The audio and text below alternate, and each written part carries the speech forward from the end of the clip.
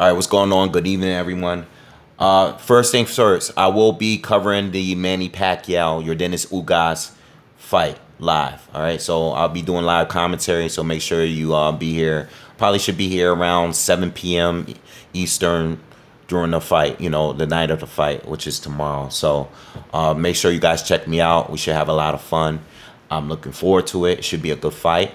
And yeah, I'll see you here. You know, make sure you guys hit that subscribe button. Hit that bell notification so you'll be alerted whenever I jump online. All right, so look, I know I'm late. You know, I did cover the fight last weekend between Guillermo Rigondeaux and John Rio Casimiro. All right, I did cover it live. A lot of you seen it. For the ones that didn't, you know, or the ones that for the people that really truly want to know how I feel about this fight moving forward for Guillermo Rigondeaux. All right. I'm going to let you know here. We're going to talk about it here. Look, first of all, let me just make this clear. This was for me, all right? And, you know, I know people are going to get into their feelings. That's fine. You know, I know the two of these guys, both Casimiro and Rigo, have a very hardcore fan base, all right? I read the comments. You know, I see the views on the videos. I've been doing videos on Rigo for years. All right, one of my first biggest video was a video that I did comparing him to Floyd Mayweather. All right, so I understand you guys, but look, this was the worst fight I've seen. All right, since Robert Easton Jr. for Barthélemy. All right, I think that fight was a couple years ago. It was one of those fights where neither one threw any punches and they scored it a draw. All right? I think I actually predicted that fight to be a draw, by the way. All right? It was a terrible fight. And this fight here was the worst fight I've seen since then. And for the same reasons. You know, hardly any punches were thrown. And it just wasn't a good fight. Now, look. I love Guillermo Rigondeaux. All right. Once upon a time, he was one of my favorite fighters to watch because when I think of the sweet science, I think of him. He's one of those fighters that I've thought about over the years when it comes to that. You know, I watched him as a professional. I've watched him have fights where I loved his performances. You know, I loved the Donaire fight. Obviously, that is D1. That was the one that put him up there in the super elite in the pound for pound discussions. That was the fight that did it. Okay, but I also seen him fight guys that I wasn't impressed with the performance. You know, the Joseph Abeko fight was one of his best wins, and I didn't like the performance. I didn't like it. I didn't like the performance, even though it was a good win. I know it was controversy behind Bob Arum and the comments he said about him. I get it.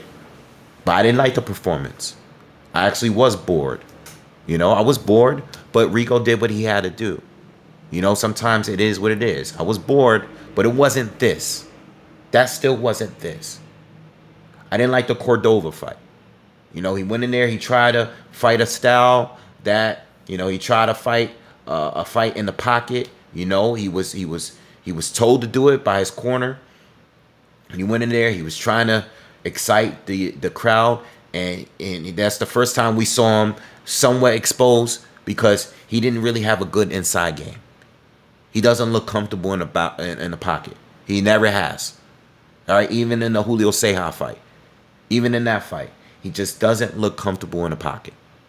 All right, he's a great fighter. All right, one of the greatest amateur fighters of all time, two-time Olympic gold medalist. We all know his accolades, all right? Two-time champ, I believe, all right? But at the end of the day, he is a limited fighter. And once again, with this fight, and this is the worst fight of them all. I'm not even going to go to the Lomachenko loss. You know, he fought him up at 130, 126, 130. He went up there and fought him because people wanted to see the fight. All right, and he was trying to make something happen. Guys at 122 were dissing him. They were not dissing him, ducking him, avoiding him. I understand that. Leo Santa Cruz Quigg, Frampton, those guys did not want to fight him. But even with ducks, even with all the ducking in the world, there's a lot of fighters that duck fighters that still doesn't count as a win. There's something that should be mentioned when we're talking about resumes and we're talking about wild fights are not occurring. If a fighter is getting ducked, we should definitely mention that. It should definitely come up in a conversation on why certain fights are not taking place, why certain resumes, people, certain fighters don't have the resume or they don't get acknowledged as one of the greats like others are because they're being ducked. So it should definitely be mentioned, but it doesn't count as a win because you never know what the outcome of the fight is. What if Leo Santa Cruz went on there and outworked them and beat him on points or knocked him out? We don't know how the fight went down. We don't know. We don't know. I know many of us didn't believe that Leo would beat him, but you never know. So with that being said, this fight here, it made me never want to see Rigo fight again. Now, as far as the way I scored it for Rigo. Rigo won the fight. But before those judges came up, I knew how it was going to be scored. I knew they weren't going to give Rigo the win. They're not going to take this belt from this champion due to that performance. I mean, Rigo literally turned his back on his opponent.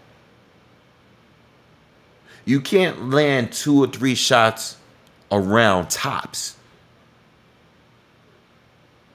and expect to win. You threw, I mean, your percentage was great because you hardly threw. You were basically playing tag in there. You hit and you ran. Now, Casemiro doesn't know how to cut off the rein. He looked very limited. But you know why he's not getting the same kind of slander that Rigondeaux is getting right now? You know why people are not really mentioning him? Is because he was trying to make the fight. He was trying to fight you. And you were running. It was running. Let's not compare this. I saw Manny Pacquiao's comment. Or I heard it. Heard about what he said.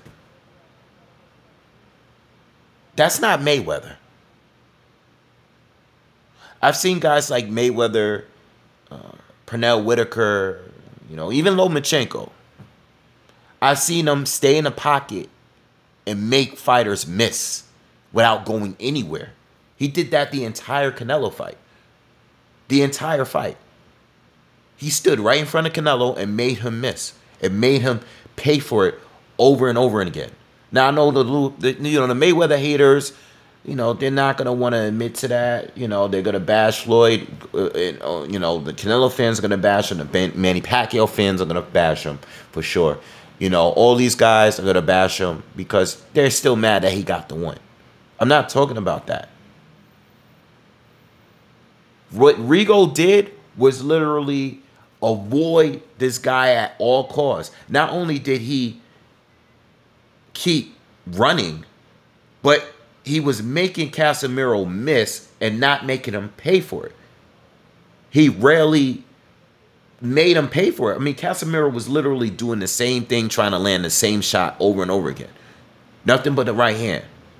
I'm going to keep throwing this right hand until it lands. It never landed. Rigo just kept stepping to his right over and over again. It was that easy. But what was he doing to make him pay? He would start around, shoot a left hand, hit Casemiro by surprise, and then run around for another minute or so before he threw another left hand. Now, as far as scoring, Rigo won the fight. He won the fight. Do I want to see him fight again? I don't. I personally don't. You know why? Because I said before, I haven't enjoyed a Guillermo Rigondeaux fight in years. I haven't been impressed with a performance by him in years. It's been years. I don't remember the last fight that I actually enjoyed. But for the people that are sitting there gritting their teeth, getting mad, go back and watch the Donaire fight. Donaire, who is better than Casemiro, to me. He definitely was better than Casemiro at that time that he fought Guillermo Rigondeaux. Rigondeaux didn't go anywhere. For the people that is going to challenge what I'm saying, go back and watch his fights. You'll see what he's capable of doing. He's capable of these things. Now, if Casemiro, if he's that fearful, because I think it's fear. If you're that fearful of getting hit by this guy to a point where you have to run from him in order to display your defense, that's not displaying good defense.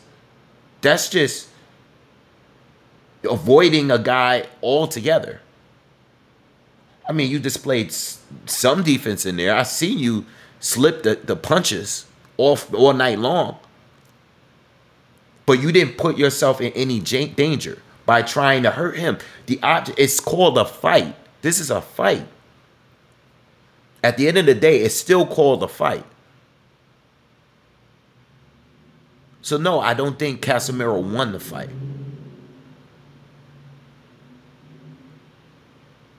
But Rigo and all I'm basically saying at this point, Rigo pretty much disqualified himself. That's why the decision didn't go to him. If you want to call it a robbery, fine. I don't agree with a 111-117 scorecard, but you know, if there's a judge in there that's scoring it based on what he likes, and if you're getting the same thing every single round, which is Rigo basically poop, land of punches here and there and run, if that's all you're getting every single round, and you got this guy trying to be the aggressor here, you're going to keep giving it. He scored it for the aggressor. He didn't score it for the guy that outscored the other fighter. He scored it for the aggressor because that's what Casemiro was, the aggressor.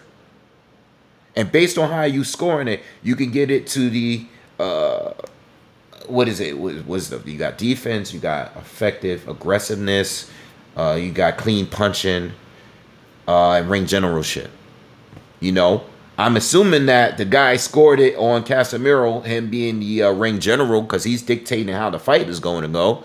Because maybe what he's doing is making Rigo react the way he is reacting, which is running, damn near running. He ran. That's running. I mean, he made Lara.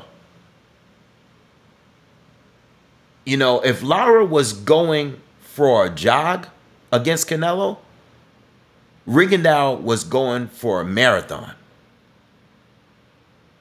Because at least Lara was countering and throwing punches. This can't even get compared to Lara against Canelo or Lara against Angulo. You can't get rewarded a title for that performance. Again, you basically disqualified yourself. I will not defend that performance in any way. I don't care what I scored it. I scored it for Rigo because I'm giving him the punches that landed over Casemiro. Casemiro didn't land much. But the performance itself is not what I want to see. I don't want to see a guy win that way, especially a champion. I don't care if he can't cut off the ring or not. This guy had his back turned. There's a picture floating around all over social media showing Rigo and his back turned. No one should become a champion by fighting that way. I'm sorry. And I think Casemiro is going to get dominated by Donaire or Inoue. I don't, that's just my personal. Casemiro is as limited as they come. He has a lot of power. It works for the guys he's fought. But when he gets in there with these real dudes, these dudes that's not going to run, that's going to counter and make you pay, and they have power as well, I think he beats them. I mean, if he wins, it's cool. I mean, listen, I just want to see a good fight. But what Rigo did, you don't win a title that way. I'm sorry. Maybe it shouldn't have been scored a loss, should have been scored a draw. But Rigo did not win. Or Rigo, let me not say Rigo. I'm just saying Rigo should not be awarded for that performance. He disqualified himself from that title. Because no one should win on that performance. In fact, there should be something where I'm going to take a point from you if you continue to run. That's how serious it. That's how bad it was. No one's done it like that. I don't want to see him fight again. I don't. We don't need that in the sport. We already got enough things going on. We have poor judging. We have politics. We have fights not happening. We have little stupid baby belts. We already have enough going on. The last thing we need is a guy that's willing to run around the ring and then talk about how,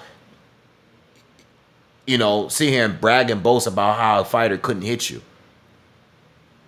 You failed to engage and you fought like a coward. And you're not going to get points for that. And I'm going to be honest, I don't care if you guys get mad, dumb down. Please, dumb down the video, do what you have to do. But if you want me to be honest, that was a very poor performance. And I like him, but I got to be. I actually had to go back to the Donaire fight and watch this guy throw nothing but left hand after left hand after left hand with power and precision. He was fighting a bigger man at the time. And he didn't back down for nothing. He was fighting a pound-for-pound fighter at the time. And he didn't back down. Yet this fight here, no. I'm just going to avoid you altogether. And then hit you and play tag with you. No, it's not going to work. All right? So that's how I feel about it. Again, if you like the video, if you agree with me, hit that thumbs up. If you don't, hit that thumbs down. But I personally don't want to see him again. For what? I haven't seen him and been impressed in a long time. You know, I know what he was capable of doing. You know, and as far as defense, listen, there's fights where that I felt were boring. You know, I said the Abeko fight was boring. But you know what? He did what he had to do. You know, there's Shakur Stevenson fights that I think are boring. You know why? Because he's so defensively gifted. But, you know, even Shakur Stevenson, he could fight these guys. And guess what? He's defensive, but he's still beating up his opponent. I said this about Devin Haney against Gamboa. Defensive, but he's still throwing punches. He didn't knock out his opponent. You don't have to knock out your opponent. Floyd Mayweather, plenty of times where he did knock out his opponent, but he was doing what he had to do. It might have been a snoozer. Or it might have just been a good display of boxing. Whatever fight. Every fight is different. But whatever it wasn't this. This is not the sweet science. This is not the sweet science. Stevenson, Haney, all of these guys that people say were boring, even Rigo in his past, this wasn't it. This was something else. He took it to another level and he ran. He doesn't get credit for that. All right? That's my views. And I'm out, man. Peace.